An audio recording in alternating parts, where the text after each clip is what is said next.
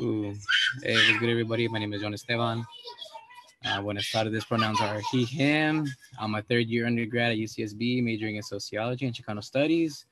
I just transferred from Santa Barbara City College, and I'm a son of immigrant parents, the oldest of five brothers, and one of the first in my family to attend a four-year university. And I come before you today to talk about the issue of education equity within the Santa Barbara Unified School District. This is an issue of justice, correcting the flaws within an education system that has failed too many kids like me, low income, underserved, and underrepresented students of color. In 2020, only 38% of Latinx students completed the A through Gs. It is a system that is biased and needs attention. To promote a college going culture means to promote a culture for everyone, no matter where you come from or what background you come from. Not just to the ones who are excelling, but to the ones who have been neglected and underserved.